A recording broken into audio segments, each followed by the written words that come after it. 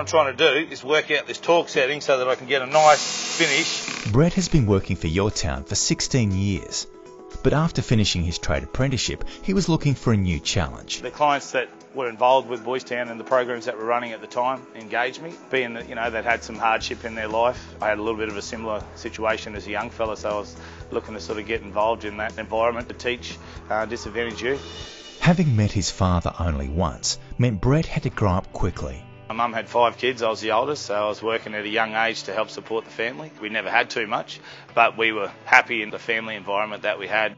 I think when I come to Yourtown and I work with the young people, I understand some of the issues they've got outside of the workplace, and it's just about trying to distinguish the difference between the two. During his time at Yourtown, Brett has worked in a variety of areas. Construction, landscaping, maintenance, work skills, traineeships, life skills, a variety of different workshops.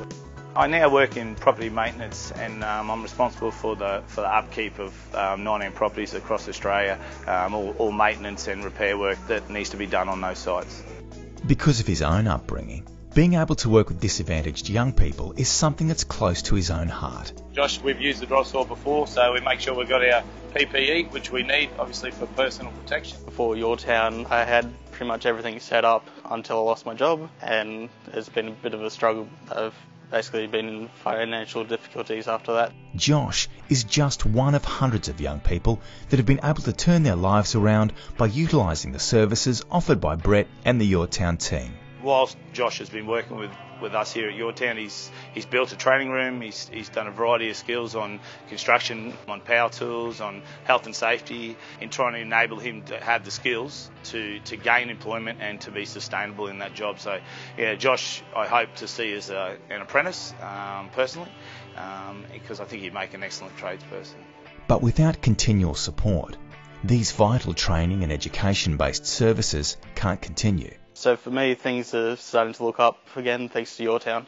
And for Brett, these success stories are what motivates him each day. The sort of reward that I get isn't about how much money I get paid, it's about sort of seeing the look on the faces of the young people that I work with and seeing that they're actually becoming happy and stable in their own lives. So I've been doing it for 16 years now, and I still love coming to work for Yourtown because of the diversity in what I do. New name, same passion, same purpose.